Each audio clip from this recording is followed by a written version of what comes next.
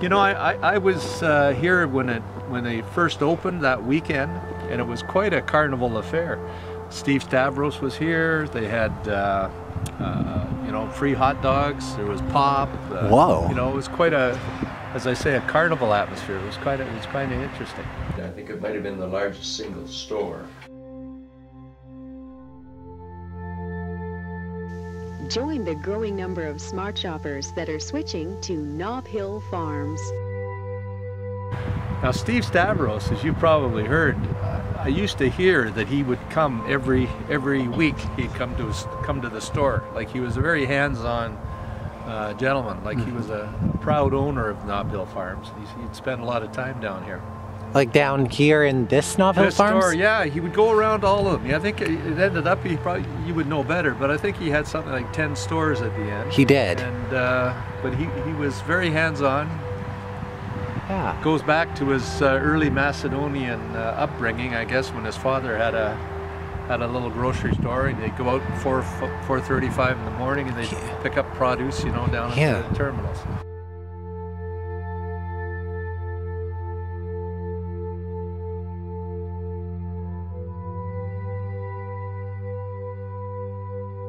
Well, you know, it would draw people in from Bowmanville and Newcastle and even Port Hope and Peterborough and those areas. A grocery store? Yeah, because they could come down and they could stock up on these items, you know, these huge quantities. Much like Oshawa Centre, you know, which is a regional mall that brings in people from a huge hinterland, and I think Nob Hill Farms, I think, did the same as well.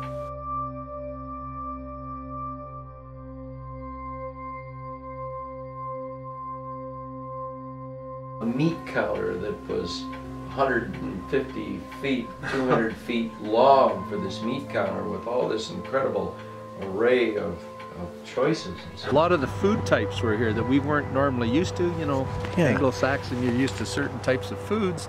All of a sudden, in this counter that was the length of a football field, you'd find full rabbits, or you'd find the head of a pig.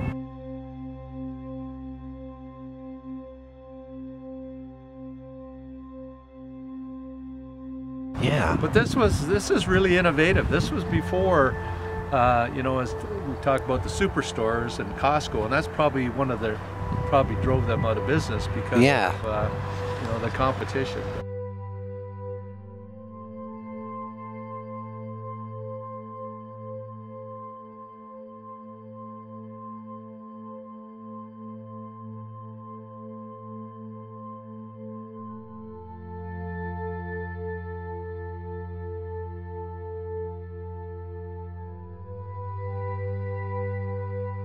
You're going to see its cycle track and those paths along, one of which goes up near Durham College. You know, those paths are going to be very significant movers of people, like students on multimodal transportation, that sort of thing. So that whole area of Oshawa is going to change fairly significantly.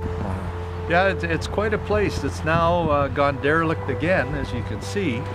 And then within the next year or two, it's going to be like the phoenix rising from the ashes a second time, as it's going to become the Metrolinx.